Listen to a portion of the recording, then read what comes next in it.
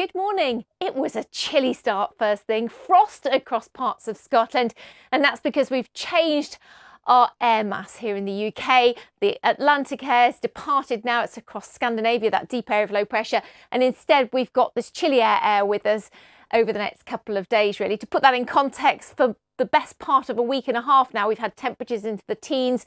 Yesterday saw them dip back down closer to the February average, and that's what is with us for the next couple of days. Feeling chilly because of the brisk wind today, which is bringing in a lot of showers to northern and western Scotland, Northern Ireland, western parts of England along with Wales. Wintry over the hills, the best of the sunshine, the dry weather further east, but nowhere exempt from the showers because of that brisk wind. And as you can see, we're back down to the seasonal average today. It just feels colder because it has been so mild recently. Now the showers continue this evening but tend to fade away in central and eastern parts overnight.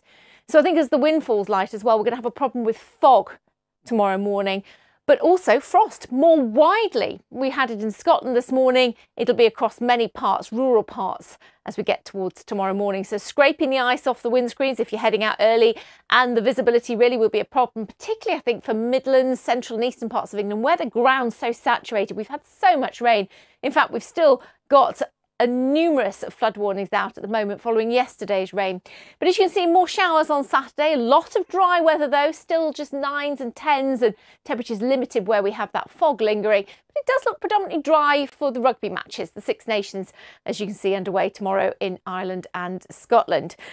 But come Sunday, we're watching this next area of low pressure developing, and it's giving us a little bit of a headache as to exactly where it's going to track. It looks set to give some more wet and windy weather across France, but increasingly the computer models seem to be taking some of that wetter, windier weather across the southern half of the UK, which means it should stay mostly dry in that cooler air further north. So another coldish feeling day, another issue with frost and fog first thing Sunday. But then it's how much of that windy, wet weather we see crossing England and Wales. We don't need any more rain, still numerous flood warnings in force after recent rain. You can find out the details on the website.